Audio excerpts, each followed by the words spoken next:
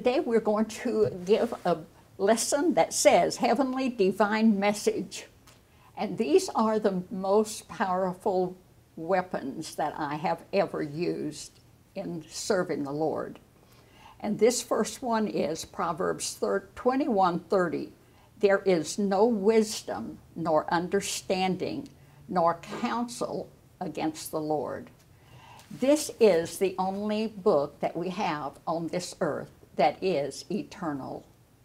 And we are to listen to this book and read it every day. We eat food for our body. We need to eat this because this is the greatest gift in the world. We learn how to live and love the way He has given us.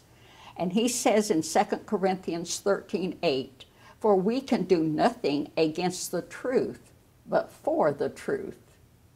And then in John 3:27, a man can receive nothing except it be given to him from heaven.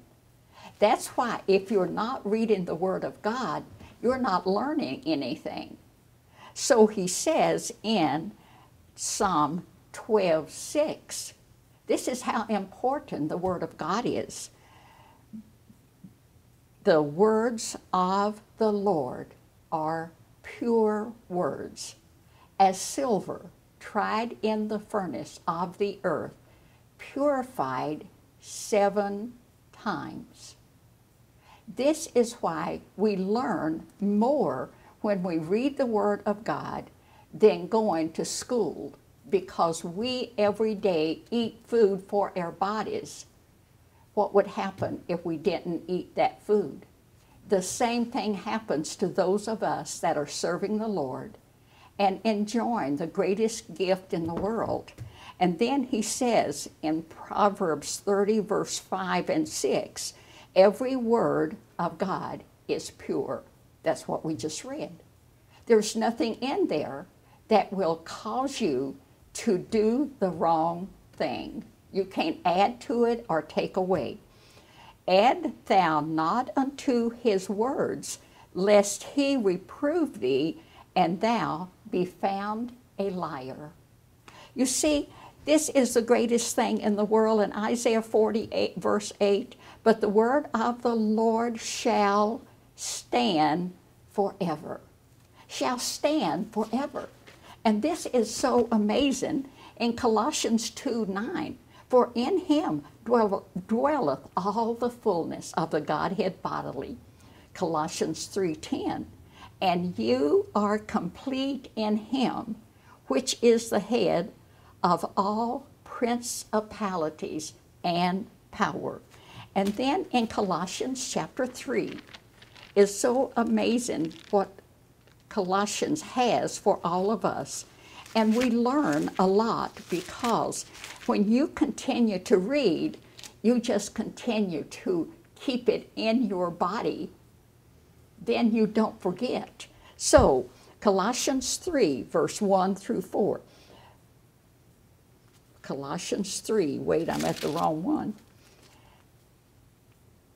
If you then be risen with Christ, seek those things which are, this is the greatest thing for all of us, which are when Christ sitteth in the right hand of God.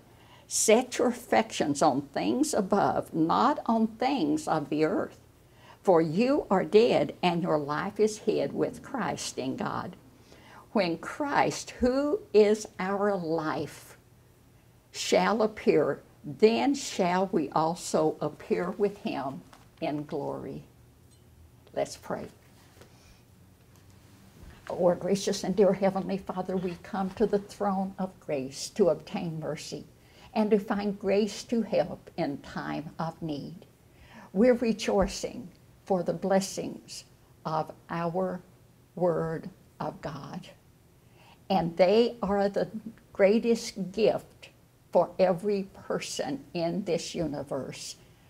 They cannot understand how to be born again and to see the blessings that He pours out upon us. Every promise in that book is ours. And after you become a child of God, every promise that he has given to us as a child of God, we're the sons of God, and this is the greatest gift in the world because he gives us all of his inheritance. And we are missing out on all the blessings when we fail to continue to study the Word of God and to obey the Word of God. And this is the promise that he has given to us. And we, everyone, are to go to all the world and preach the gospel to every creature. I've set before thee an open door, and no man can shut it. And herein is my Father glorified, that you bear much fruit. And I pray that everybody that is listening to this program today will receive the Lord Jesus Christ as Savior. And the greatest gift then is all thine. Thank thee for hearing and answering our prayers today. In Christ's name we pray. Amen. So today as we come, we're going to read just a little from 1 John, because in the last days you're to read 1 Peter and 2 Peter, and you're to read 1st, 2nd, and 3rd John. And this today is a blessing because 1 John chapter 2, beginning in verse 3. And hereby we do know that we know him if we, this is the greatest blessing, by receiving the gift of God, and then it comes to you. Then keep his commandments. Keep his commandments.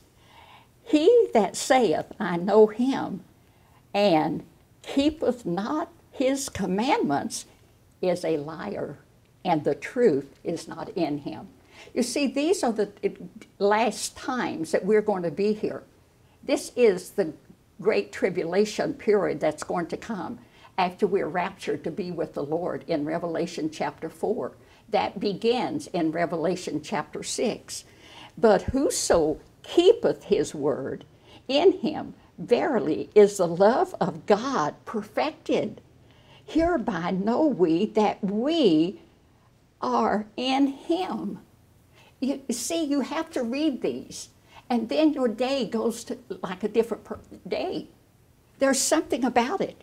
He that saith he abideth in him ought also himself, this is, also to walk even as he walks. This is, we're to live like him. We're to be like him.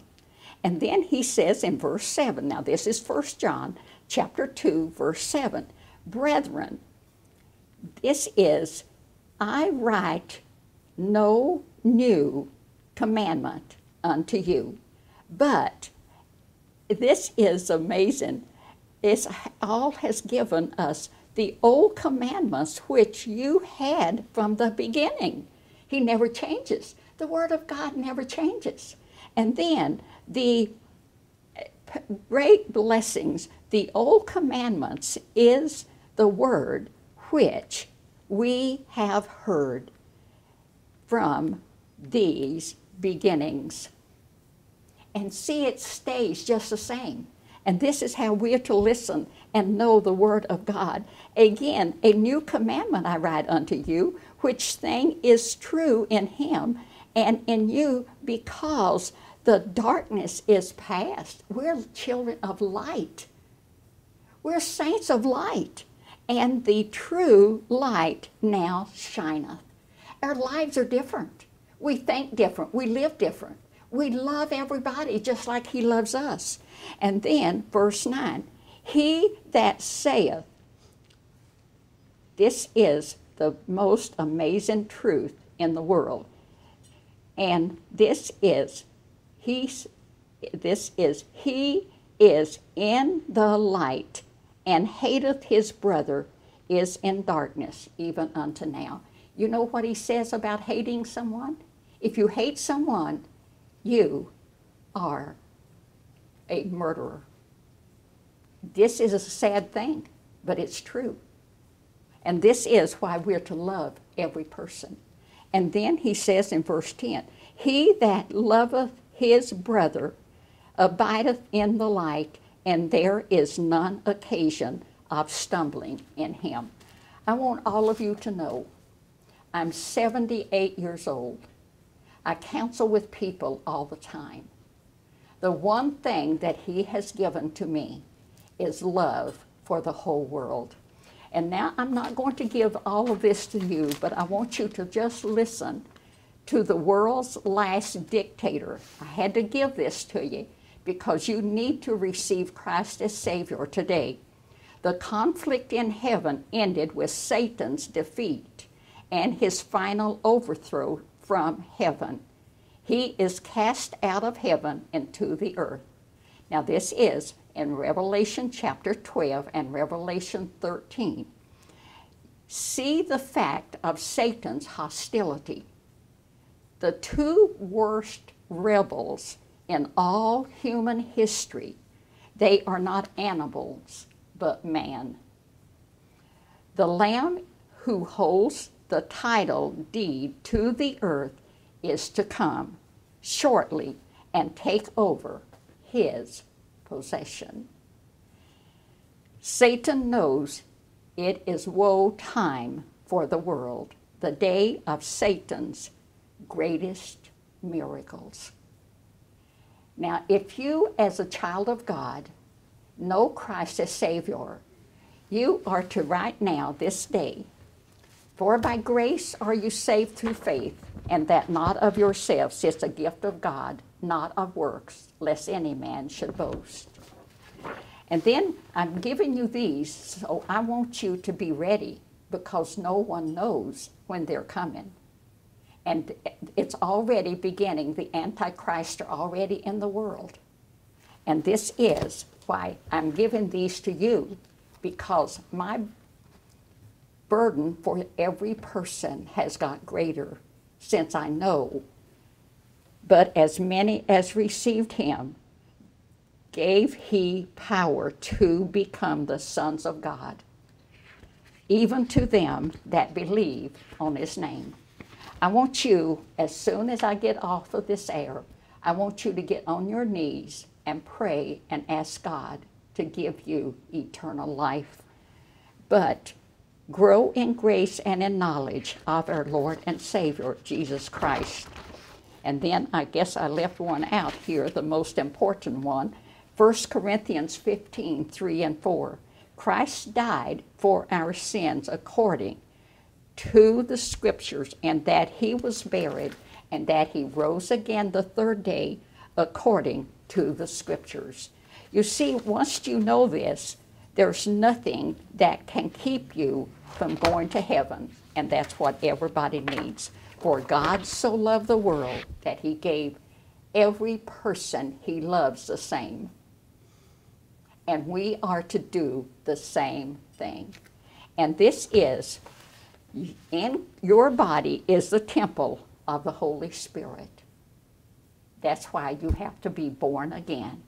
And your spirit and soul go to be with the Lord, and your body goes back to dust. And this is why I'm here today, so that you can know that you are born again. And these are heavenly divine messages that we all need. The twofold ministry of the gospel preached in all creation. This is how we are to live, to present every man perfect in Christ. Now this is Colossians 1:28. Now this is something you have to live, not the way the world is, not the way people are, but whatever this book says, and nothing else will get you to heaven. And this is Colossians 1:28. Whom we preach, warning every man and teaching every man in all wisdom, that we may present every man perfect in Christ Jesus. That's how we're to live. And this is something that very few people know what they're doing. So we see here, as he's given this to us, Ephesians 1:23, which is his body, the fullness of him that filleth all in all. We are to know that we are born again, and you will change, but you have to read the Word of God. And then we find the person of Christ that went to the cross to die for us. And here he is, died for the sins of the whole world, willingly. And we should willingly tell people about Christ. And this is the greatest gift. And it's the sense faculties of the Spirit. The spiritual faculties are faith, hope, reverence, prayer, and worship. That's how we live. And this, the exaltation of Christ, he's the creator, he's our redeemer, and this is the greatest gift in the world, the glory and his work. And everything that we learn is from this book. 1 John chapter 3. 1 John chapter 3. And when you start to learn these, you want to turn to the places that you can understand. 1st, 2nd, and 3rd John is the very best, but you have to have something. And the book of John, you should read the book of John through first. It's only 21 chapters. And it teaches you the things that you need, one thing at a time, because you cannot continue to read and study until you know what you're doing. So he says in 1 Corinthians, this is the greatest thing, is another one that is good. But right now, we want this one because this is 1 John 3, 22 and 3, not 23. Here what he says. While they behold this is something that we all need. Why the blessings of these, whose adorning, let it not be the servant warning on pinning the hair and of wearing in mid or the putting on of apparel. We get mixed up when we don't obey what he says. This is the greatest blessing because every one of us in 23 and 24, this is the greatest blessing for all of us to understand and know what we're doing and how we're understanding it. Okay, this is 1 John 3, 23 and 24. And this is his commandment, that we should believe the name of the Son of God and have and love one another as he gave us commandments. You see, we have to do these. We can't neglect them. And then in 24, and he that keepeth the commandments dwelleth in him, and he in him, and hereby we know that he abideth in us by the Spirit of God. We have him in us, the Holy Spirit. And then, as we saw, the holy temple is in our bodies. You see, and his pure blood. We have blood. We have redemption through his blood. By his own blood, Christ entered it once into the holy place. And see, once we get to these and understand them and know them, our life changes. And this is in Colossians now, once again, verse 9. Desire that you might be filled with the knowledge of his will in all wisdom and spiritual understanding. That produces worship for us. When we are reading these and what God has willed for those who are redeemed by the blood of his Son, how we are constituted in him holy. This is the greatest thing. Put into the place of sons, accepted in the beloved heirs of God, sealed and indwelt by his Holy Spirit, is the knowledge with which Christians or believers should be filled. I know this. I've lived it, but I've given out the Word of God, and that makes a difference. I have to study. For 40 years, I've had a Bible lesson every week. So I've had to study, and it's been the greatest gift in the world. And this knowledge of His will is growing knowledge and must govern the walk of every believer. And that's what I want you to do today, Colossians 1:10. With a true believer, only as walking worthy of Christ can we abound and obey in obedience to God. You have to read the Word, or you can't have wisdom. And this is the reason that you love the Word of God.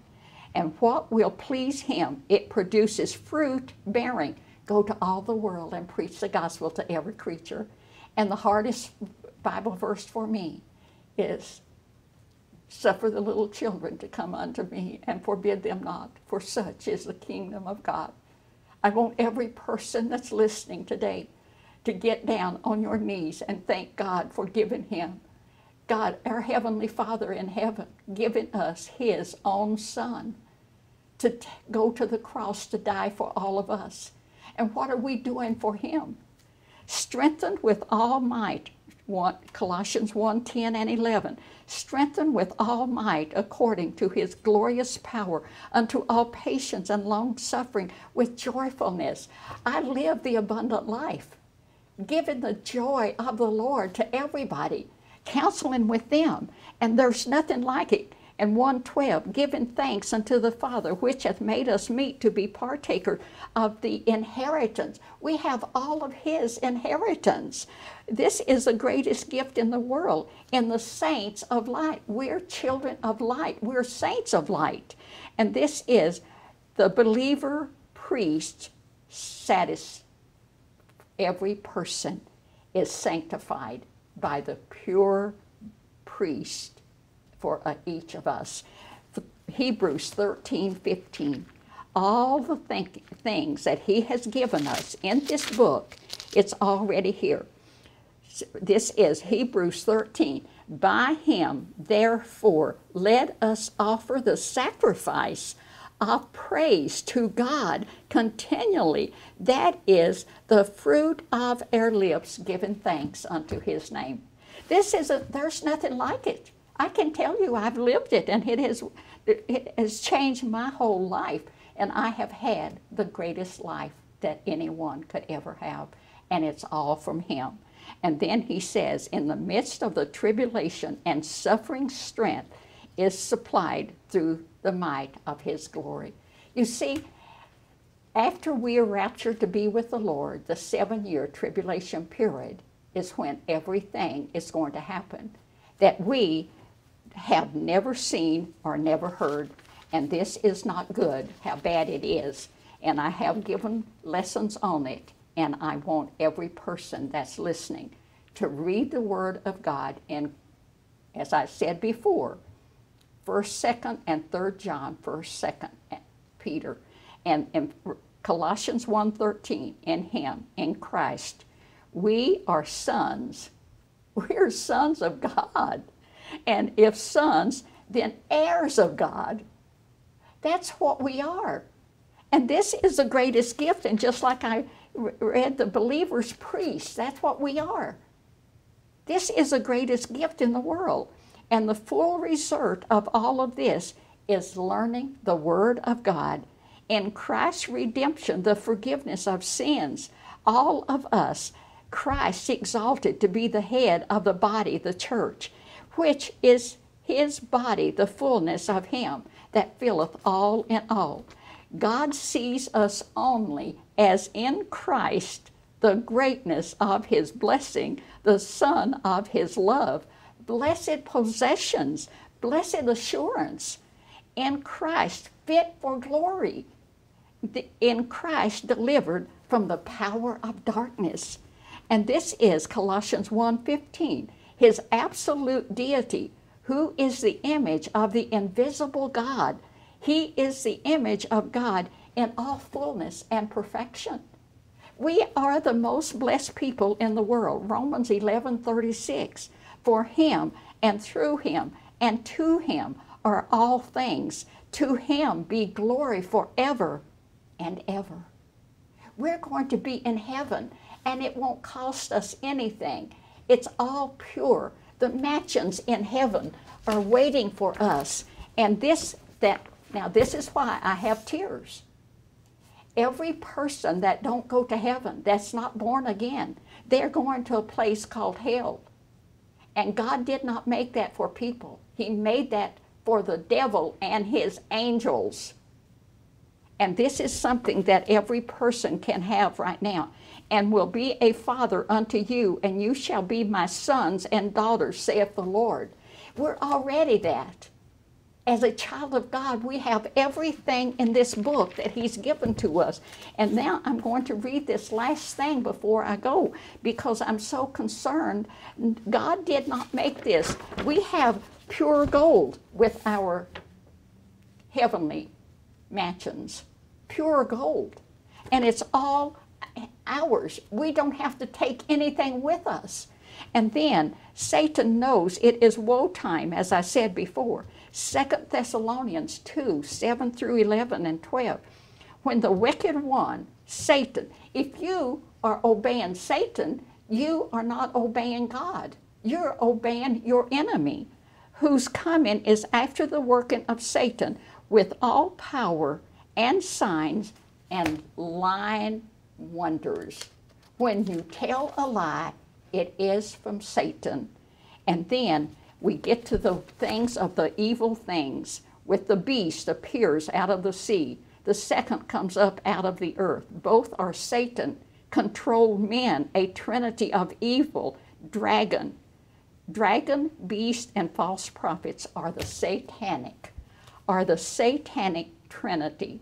Satan's imitation of the divine trinity. And see, where are we going to? Look at this. No more pain, no more sorrow, no more tears.